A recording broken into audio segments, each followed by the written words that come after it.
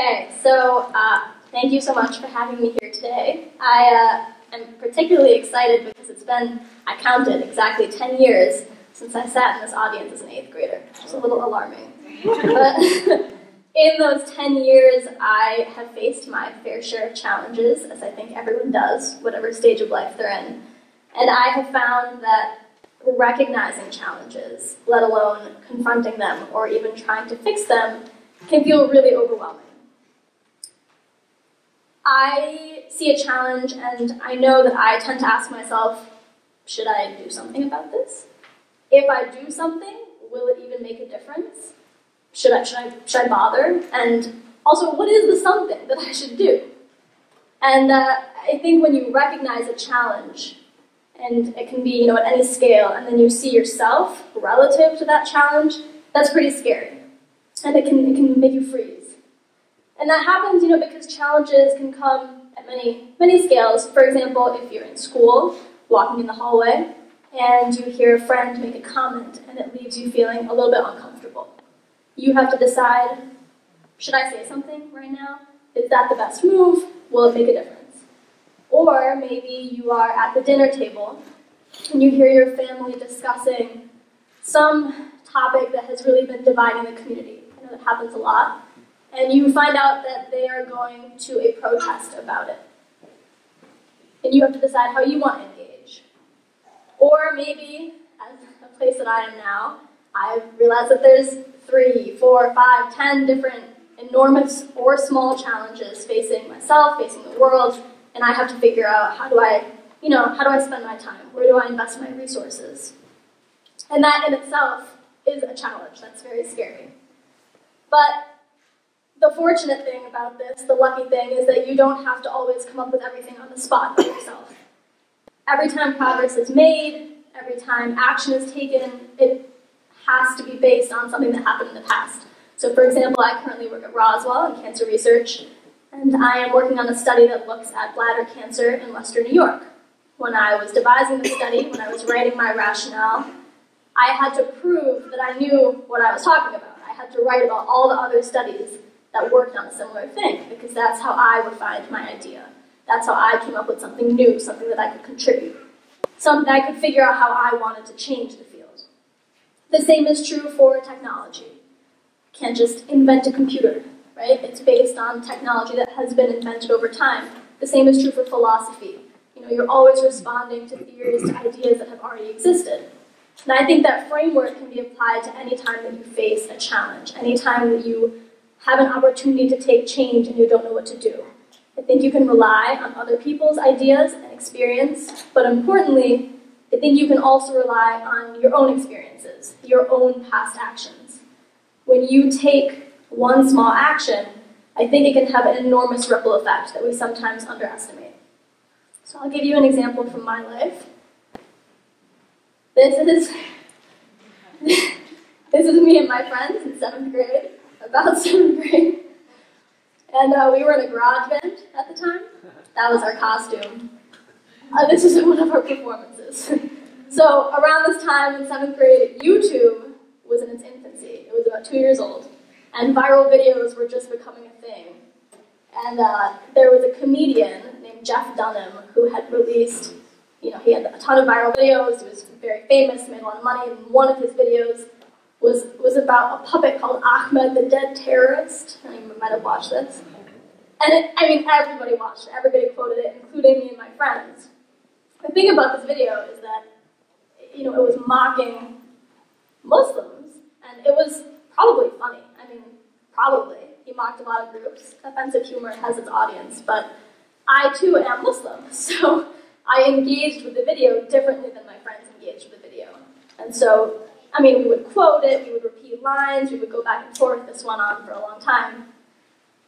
And I knew that, maybe I didn't actually find it that funny, but that was what was funny at the time. And I made a huge mistake. I went home, and I told my mom about this video. Error. So, she gave me an ultimatum. She told me, Hijab, if you do not go into school tomorrow, not 2 days from now, tomorrow, if you don't confront your friends, I will confront your friends, I will confront your friends' parents, I will talk to the headmaster. I mean, it was crazy. So I had really no choices, and I summoned up all my courage, walked into school the next day. We were in math class, my favorite class, and one of my friends, as we did every day, quoted the video, and I summoned up all my courage, and I was like, you know what? I just don't think it's that funny. Can we, let's just not quote anymore. And of course, my friends were like, okay, fine. I mean, it wasn't meant to be offensive. Okay, whatever. And I moved on. So that was one moment, and it was so hard for me, but I did it.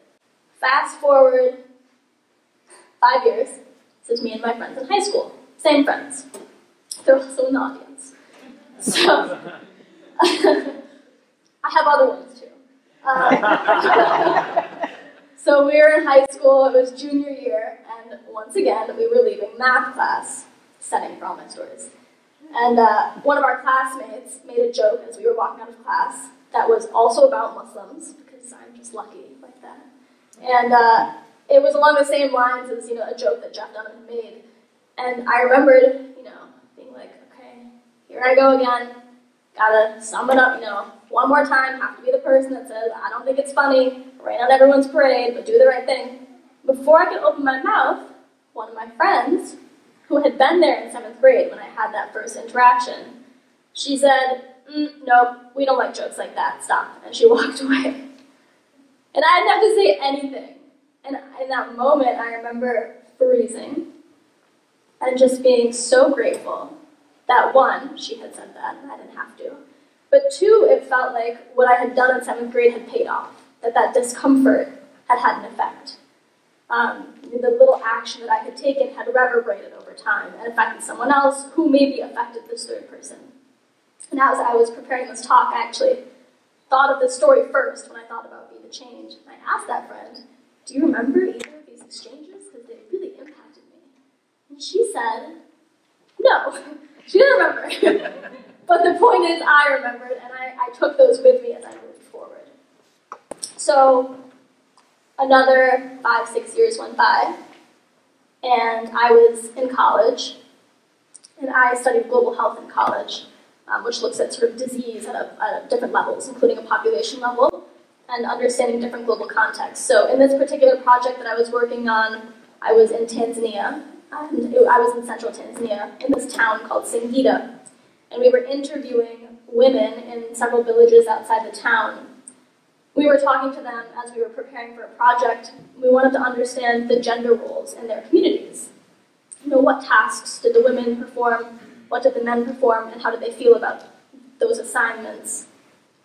And in between interviews, my colleagues and I were just standing, chatting about our lives, and one of my colleagues asked me a very personal question about my life, specific to being a woman. Something about why I wasn't married yet, or why I didn't have kids. And I was like, what? I'm here as a scientist. That's the role that I'm in this place right now. And it is so ironic, given what we were working on, that you would think it was appropriate to ask me this question.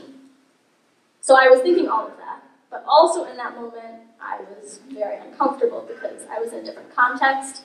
This colleague was my senior, and I just didn't know what to do. But I did have my own past experiences to guide me.